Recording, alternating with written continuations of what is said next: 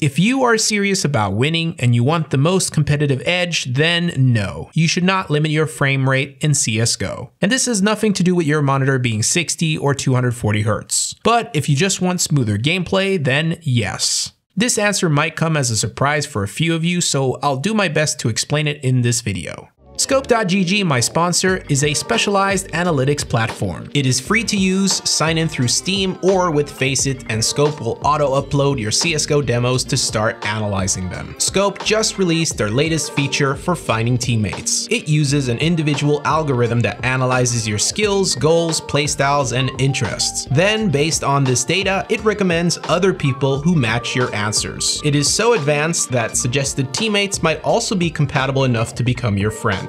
And yes, Scope does not include toxic people. Once you're done answering questions, you can start adding people you find interesting and play together with them. Check out this feature in the video link down below.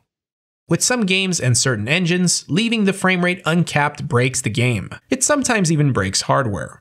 But is this the case for CSGO? With CSGO, you have FPS max set to 400 by default. No, not 300, Kevin. That was years ago. Still, 300, 400, they're both very high numbers. The game is optimized for a high in-game frame rate. In fact, the higher the frames, the lower the input lag. This is not always the case for other games, but for CSGO, yes. According to Hardware Unboxed, they noticed capping your frame rate increased input lag. So for the lowest input lag, which pretty much means getting faster feedback from the mouse and keyboard to the game, you simply do not want to rely on limiting your frame rate. Now we're gonna go back to school to learn about frame times. A frame time is how long a frame or image appears on your screen. This is measured in milliseconds. If you have 60 FPS, which is 60 frames per second, then you're getting 1 frame per 16.67 milliseconds. At 120 FPS, that's 1 frame per 8.33 milliseconds, and 240 FPS, that's 1 frame per 4.17. After 240 FPS, we start seeing less gaps in milliseconds when taking these even higher amounts into consideration, which are already very high. So if, for example, you're jumping between 400 FPS down to 240 FPS, we're talking about less than 2 milliseconds of fluctuation.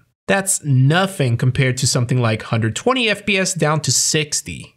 Of course, we cannot compute milliseconds when we play, but you can definitely feel it much more. If we simply look at only the higher frame rates in this scenario, it is actually a bit misleading. While the difference in just frame rate sounds like a very big deal, the frame times, not so much. It's worth pausing the video to really take this in. By limiting your frame rate to combat large fluctuations, you're also removing the possibility of getting the most up-to-date image. There's this other argument as well that you should cap because that will improve your FPS.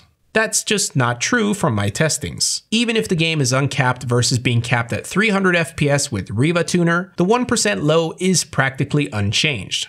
Now, I know you see a slight increase here, but keep in mind this slight variation is very normal due to the sample size that I have, and the results are just not going to match exactly. Besides, the average FPS is now capped, so once again, you're forcing a less up-to-date image, and let's not forget increased input lag. Can I also just say, wow? From this perspective alone, capping it at 144 FPS, the game actually looks quite stable. Meaning you can stop talking about CSGO being a piece of trash, not optimized game when compared to other games. Granted, it's still capped at 144, and we want higher frames for a competitive advantage. Finally, the last argument, having consistent frame rate is more important than having high frame rate. At this point, if you've followed me through the video, I don't even see why I should cover this. But to summarize, you'll trade competitive advantage for personal preference. Say you still want to cap/limit your frame rate. My suggestion is to put it below your 1% low. This would compensate for some of your slowest frames, which are mostly felt as dips. And frame times will most likely stay consistent from the moment you start up CSGO to the moment you rage quit.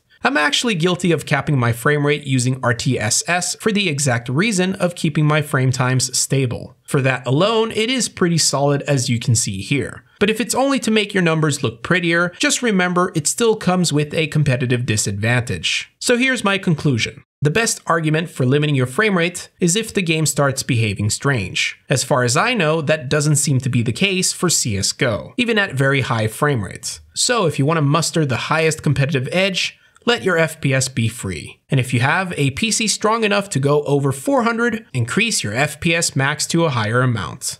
Thanks for watching, guys. Please like the video if you enjoyed it and you want to support my content. Stay awesome and go bananas.